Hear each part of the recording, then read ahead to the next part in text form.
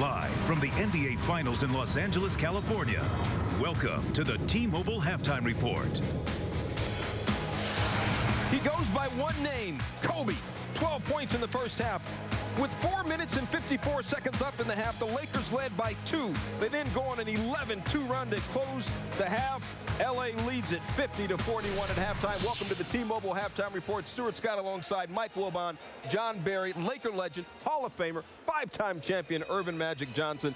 Guys, we could talk about how the Lakers are out shooting the Celtics, but Magic, big picture, what at the first half of Game 1, what does it tell you about this series? This is going to be a long and great series. These two teams are so even, and so what we get the chance to see is great defense. We knew the Celtics played great defense, right? But we saw the Lakers play great defense in the first half, only holding the Celtics to 41% shooting. This is going to be just a fantastic, physical, great series. Well, I got to talk about Kobe Bryant. I mean, maybe the best postseason he's ever had, and that's saying something.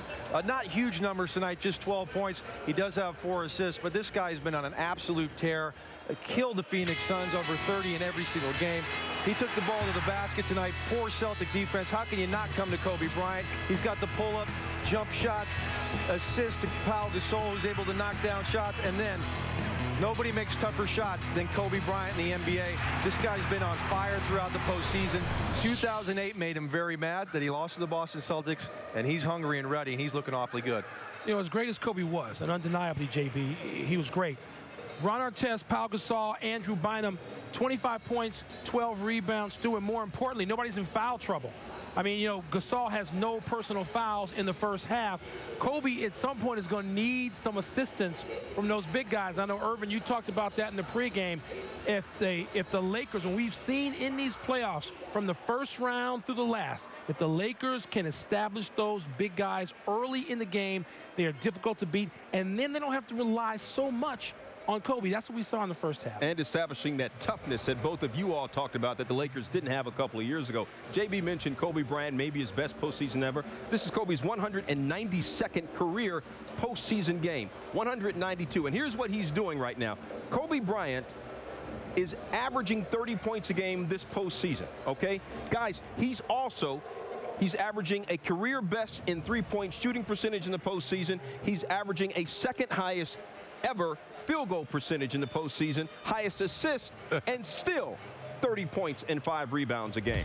Still ahead in the T-Mobile Halftime Report, a film session with Kobe Bryant. How watching video of NBA legends past helps mold him into a 4-time champion and future Hall of Famer. This Halftime Report. Welcome back to the T-Mobile Halftime Report. You might have heard the expression, imitation is the sincerest form of flattery. Nobody understands that better than Kobe Bryant. From the time Kobe was 6 years old, growing up in Italy, his grandfather would send him videotapes of NBA legends in their prime. From studying that, Kobe's game benefited from the studying and then impersonating some of the best who ever played the game. Recently, our Jackie McMullen sat down with Kobe to talk about how watching legends impacted the way he plays. You see a lot of similarities in players. There isn't a move that's a new move. There's nothing that hasn't been done before. I seriously have stolen all of these moves from these great players. I mean, let's look at Oscar Robertson. Take me through what you're watching here. What I watched when I was a kid was just watching his body position, how he uses his body, and then how he's freezing the defender and creating space and things like that. Yeah, he was blessed to have that big old booty. I don't have a big old booty, so I can't. I got to use other means to create space. I actually won the game with that one against Toronto. Right. That quick release. Yeah. Same quick release. Yes! Jerry West. His pull-up jump shot was absolutely vicious. See, that was just, he was more of a dynamic pull-up shot. See that right there? So Oscar's was, using his body, but you see Jerry's kind of like me. He's wiry, kind of uses quickness to get guys off. See? Nice little up fake. I use that a lot too. I'm actually watching the defender a lot and trying to figure out, what is he seeing as an offensive player to make him do what he's doing, or why that makes sense in terms of what is he thinking at that moment, and why did that move work. So tell me what you knew about Elgin Baylor. Everything I heard about Elgin, everything I read about Elgin was that he was Dr. J and Michael Jordan before Dr. J and Michael Jordan. You get to the basket, you do all these incredible things in the air. But I want to know, how did he get to the basket? It's cool to be able to do all those fancy things, but how did he get there? What was the thing that set him apart?